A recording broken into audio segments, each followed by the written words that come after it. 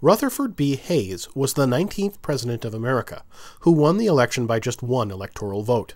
He ended Reconstruction in the South, recalling the troops and allowing the South to govern itself. Rutherford B. Hayes was born on October 4, 1822, in Delaware, Ohio.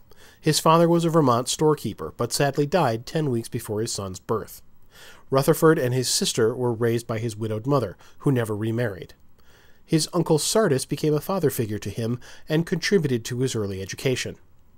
Rutherford B. Hayes died on January 17, 1893, in Fremont, Ohio.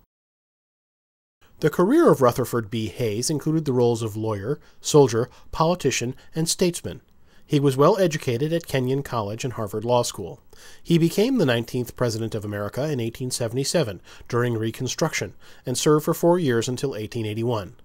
Reconstruction was the system of bringing the southern states back into the United States after the Civil War.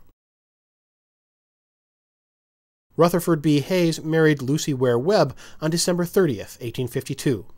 Lucy Hayes was the first president's wife to be called First Lady of the land. She was unkindly given the nickname Lemonade Lucy because she strongly supported the temperance movement. Rutherford B. Hayes and his wife Lucy had 8 children.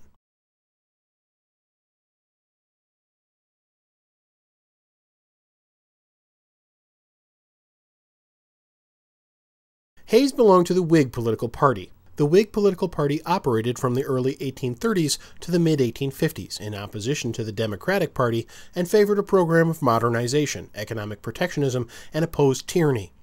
Hayes was 54 years old when he was inaugurated as the 19th president. Wheeler stood as the vice president. Rutherford B. Hayes was 5 feet 8.5 inches in height and weighed 170 to 180 pounds. He had dark brown hair, which turned white, deep-set blue eyes, and wore a full beard. He dressed simply, often in ill-fitting clothes. He was raised by his widowed mother and was wounded 5 times in the war. His nickname was Granny Hayes, as he did not drink, smoke, or gamble, and maintained a very straight-laced White House. During his lifetime, he played a key role in major events of the era.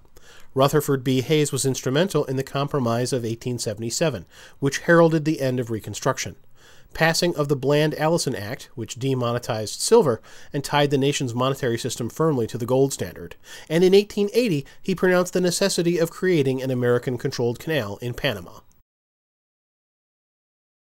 Rutherford B. Hayes died of a heart attack on January 17, 1893, in Fremont, Ohio, and was buried in Spiegel Grove State Park. The following year, the Hayes Commemorative Library and Museum was opened on the site, funded by contributions from the state of Ohio and Hayes' family. So ends our short biography about the life and presidency of Rutherford B. Hayes, which heralded the end of Reconstruction. The next U.S. president was James Garfield.